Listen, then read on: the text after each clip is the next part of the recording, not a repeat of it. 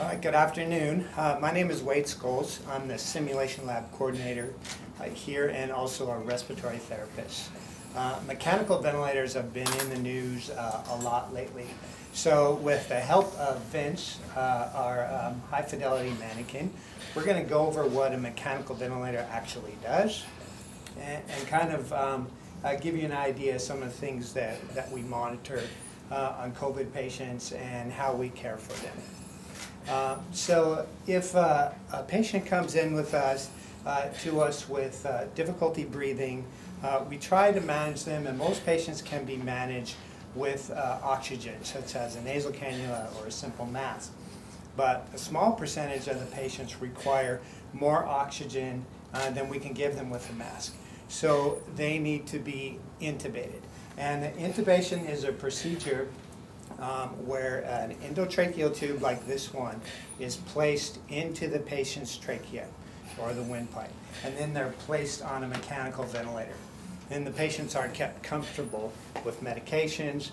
They're monitored very closely in a critical care room with critical care nurses, respiratory therapists, and physicians close by. So what you're seeing here over there is similar to what you see on a critical care patient monitor. So the top green number is heart rate. The blue is their oxygen saturation level. So all these things are monitored continuously. Then you have their blood pressure and their exhaled carbon dioxide showing on there as well. When patients are, once they're intubated, they look similar to what you see.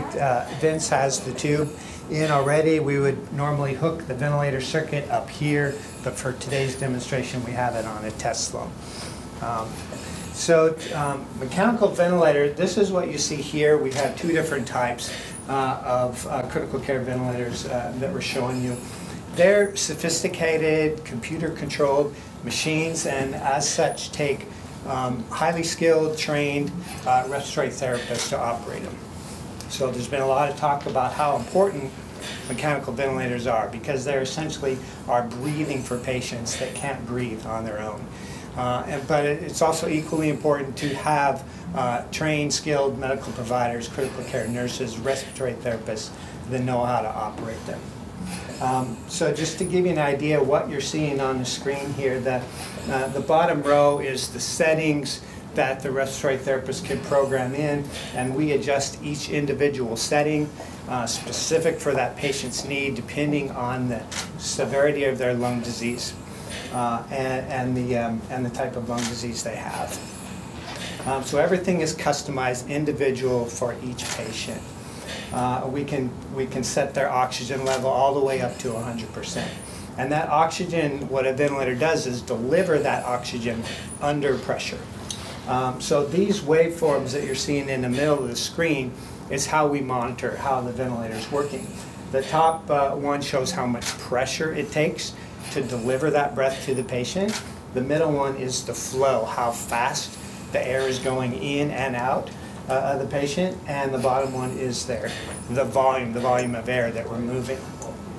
And the numbers that you see on the right are all numbers that the ventilator monitors continuously. The patient's respiratory rate, the volume that we're giving, different pressures. And all of these numbers are also associated with alarms. So if there was any change in the patient's condition, the bedside caregivers would be notified immediately, and we can respond and do appropriate interventions. One thing that the COVID-19 patients that we're seeing often have difficulty oxygenating. That's a big problem that we're seeing. Inside all of our lungs, we have tiny little air sacs. They're so tiny, there's over 450 million of them in your lungs. They're called alveoli. And these alveoli can fill with fluid during a patient that has COVID-19, and they also may collapse. So with the ventilator, we provide an increased baseline pressure along with the oxygen to keep those little alveoli from collapsing between breaths, and also the pressure gradient helps the oxygen diffuse through the little alveoli into the blood where it can be delivered to the rest of the body.